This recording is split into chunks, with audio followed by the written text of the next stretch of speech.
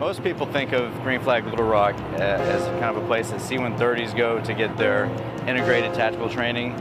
We've worked really hard during the past year to grow that to the MAF as a large and outside of the MAF.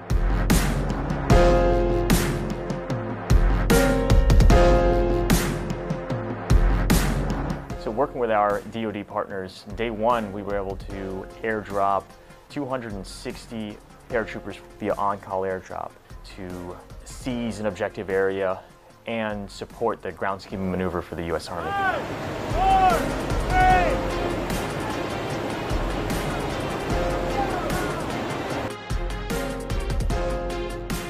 3. So this was the first time in Green Flag that U.S. C-130Js worked with the Global Strike Command, more particularly the B-52s. And this integration allowed the C-130s to practice their agile combat employment capabilities, as well as the B-52s' capabilities in providing a hub-and-spoke method of rearmament. So it allowed the B-52s to execute a mission, prosecute a target in the operating area, rearm in a austere location that's not their home station. So for the C-130s, we moved their cargo and all of their armament to a location to rearm, and the B-52s can land in that austere location and continue on with more missions.